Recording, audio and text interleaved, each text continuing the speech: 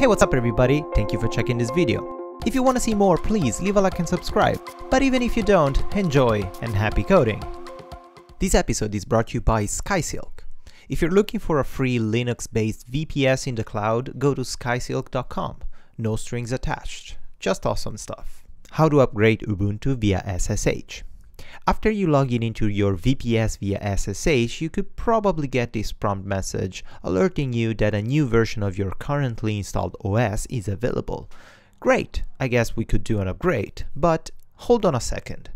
Triggering a release upgrade via SSH is not recommended and could cause some serious issues to your VPS. Unfortunately, if you're like me and you don't have a physical access to your server, upgrading via SSH is the only viable way. So let's take a look on how to do it safely and trying to prevent all the possible issues we could encounter. Before starting, always do 3 absolutely important steps. Step 1. Create a snapshot of your VPS. A snapshot is a complete copy of your VPS file system at the time of the trigger snapshot command. This snapshot is a perfect fingerprint of your current system, which can be used to create another VPS as a clone or restore a damaged VPS by loading the previous snapshot. SkySilk offers a built-in snapshot solution right inside your administration panel. Step 2. Create a backup. A backup is a copy of your data inside the VPS. Differently from the snapshot, a backup is not hierarchical and doesn't get triggered as a version control of your VPS. Even if this seems like an overkill and snapshots and backups seems almost identical, always do also a backup. Better safe than sorry. And also this option is available in the SkySilk administration panel, which is super handy. Step 3. Install the screen package on your VPS. Check if you have the screen package installed in your VPS, and if you don't, type sudo apt-get install screen. Screen is a terminal multiplexer that emulates virtual terminals in your Ubuntu installation. To put it simply, whenever you connect to your VPS, a new terminal emulator will wrap around your current session. And if by accident your connection gets interrupted or you close your terminal during the execution of a command, you can restore that session by typing screen-r. This is really important because during a release upgrade, it's pretty normal for the VPS to get rebooted or lose the SSH connection. And if that happens, you need a way to log in back again and restore the currently ongoing session without force stopping your VPS. After doing these 3 steps, we can pretty sure to have covered ourselves for any bad scenario. So let's do this.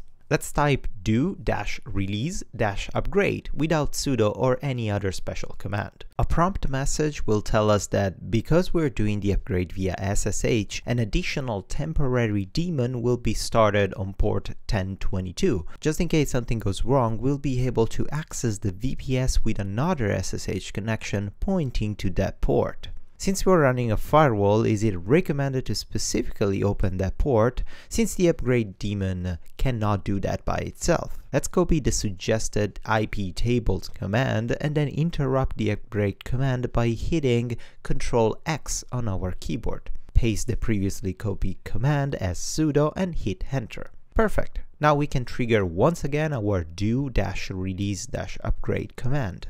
The process is actually really boring, nothing too exciting happens, and the number of prompts or actions required depend on the amount of packages you have installed and customized in your VPS.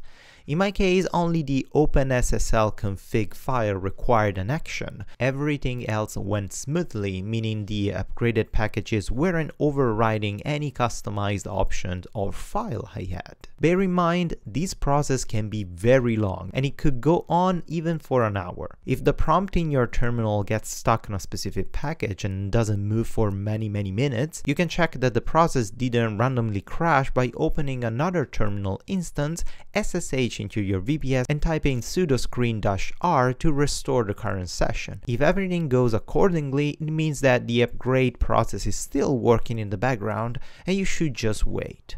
My upgrade went pretty smoothly and I didn't encounter any issue. If something breaks down, the upgrade process crashes, and you cannot access back your VPS via SSH, those backups and snapshots we did at the beginning will come in handy. After the upgrade, if everything went smoothly, if you try to access your VPS address from the browser, you'll probably see a 502 bad gateway. This happens because some of the packages we're using were upgraded, and in some of our config files we're probably still referring to old versions of those packages. In my case, because I know exactly what I have installed in my VPS, I suspected it was probably the PHP version not matching what I wrote in the nginx config file. But let's troubleshoot it together. First, let's check if the firewall is still up and it's serving the proper ports as we set up in previous videos. Let's take a look with the command sudo ufw status. The firewall is active and the port configuration looks good. Great. Let's now check the status of our server by typing systemctl status nginx. Also, our server is up and running as expected. We can always reload it just to be sure something is not blocking it by typing sudo systemctl reload nginx. Now let's check if we still have our index file in the HTML folder of our server.